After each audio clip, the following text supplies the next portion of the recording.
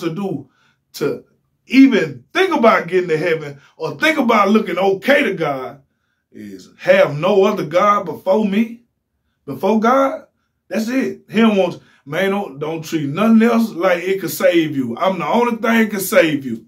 I'm the only thing created you. I'm going to call around here and have nothing else before God.